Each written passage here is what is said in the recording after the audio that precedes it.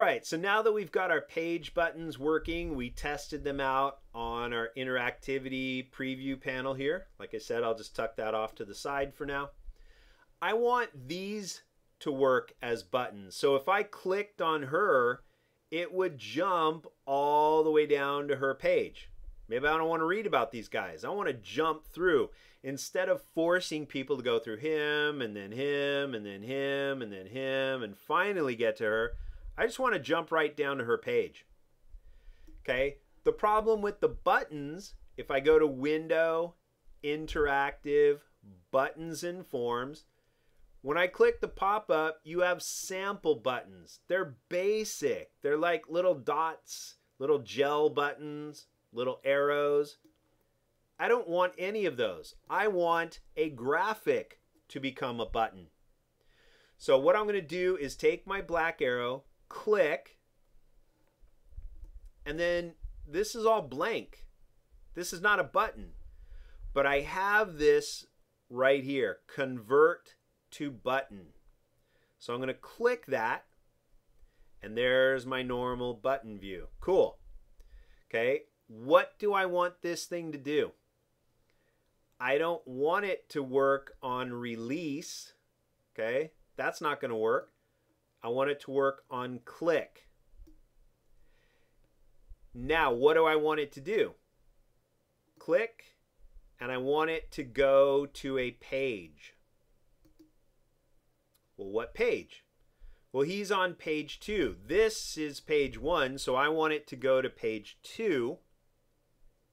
And what I also want to do is give a rollover effect. Okay, I want people to know that they can click on it. I want them to know it's an interactive element. So when they normally see the button, it's going to have a black outline. When they roll over, you just click on the word rollover. Now I change the stroke to yellow. That's it. So let's test that out. I'm going to come back to normal, click once outside, and let's see if that button works. I'll bring the interactivity panel back up. I always click the bottom right corner first, then the bottom left corner, load all the information here. So again, I'll probably have to wait a few seconds here. Yep. Okay, let it load all the information from all the pages. And now let's see if this rollover works. Okay, I know the rollover border works. And when I click,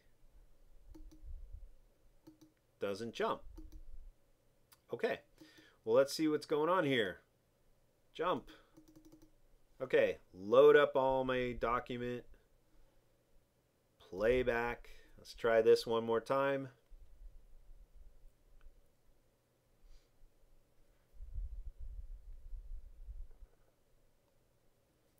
And click.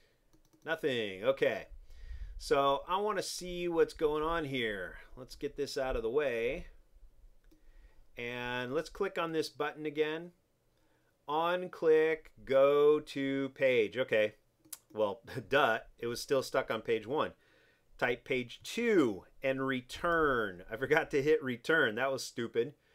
Otherwise, it was going to its exact same page. Now, let's try this again. Load up the document, play back all the information. Always click the bottom right, then the bottom left. Let all the information load. And now when I roll over this button, the rollover works and it jumps to the page. Okay, that was really important. I forgot to hit return. Duh. Okay, so let's move this out of the way.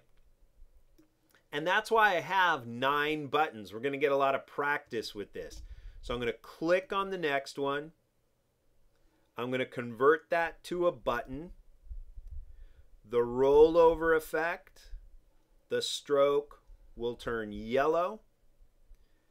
On release, I don't want anything to happen. I want this button to work when somebody clicks.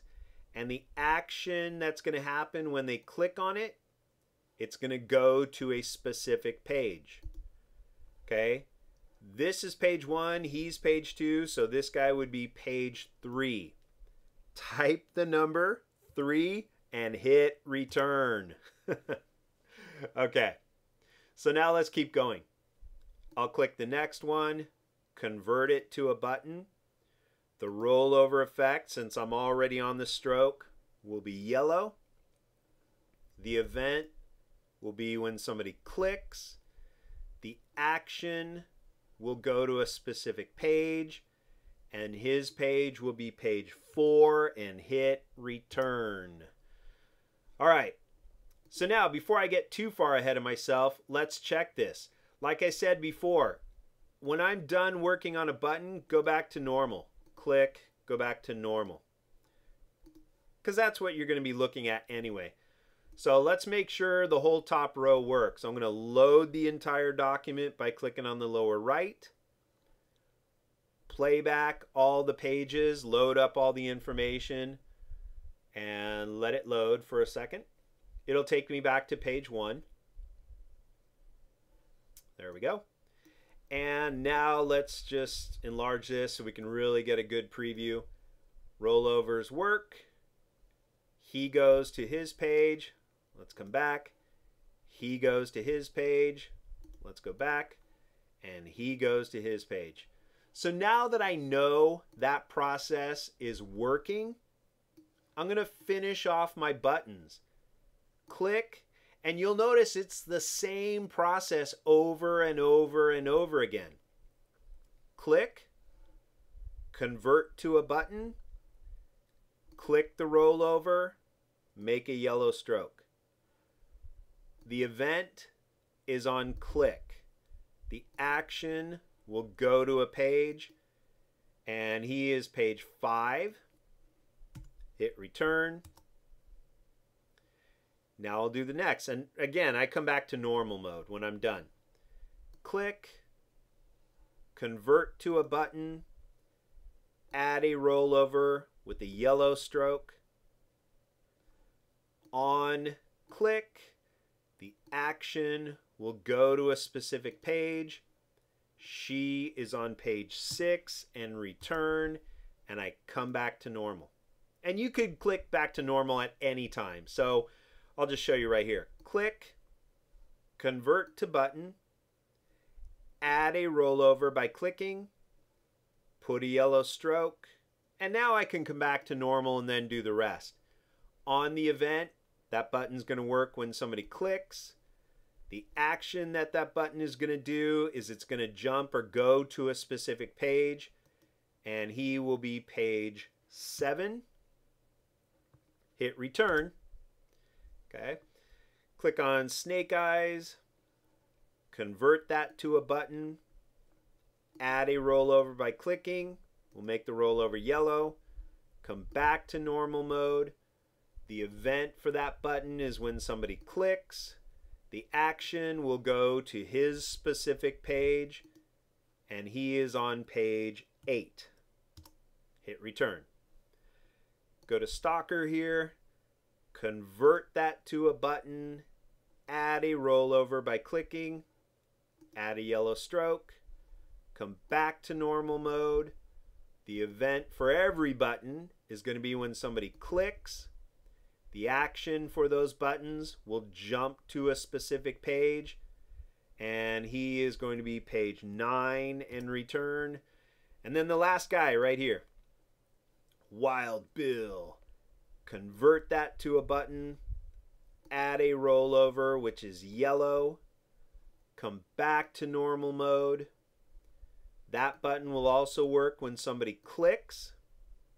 The action when they click will go to his specific page, and that page is going to be page 10, and I'll hit return. Okay, at this point you want to save your progress. I'm just not saving it because this is a demo file. But let's check this out. I'm going to close the buttons and forms so I can bring my ePublication interactivity preview panel back here. I'm going to click the lower right because I want to look at all my pages. Click the lower left, and let's load up the entire document information into our preview panel. Let it load here for a second. And if I did everything right, all these buttons should work. So I've got all my rollovers working. I'll just pick a random one like shipwreck. Cool, goes to shipwreck. The only problem is now I got to toggle back to the beginning. Snake eyes goes to snake eyes. Let's toggle back to the beginning.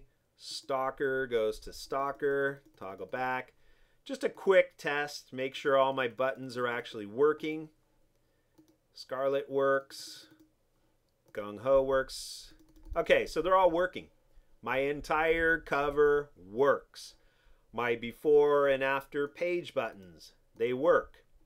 So now what I want to do is drop in my little file cards.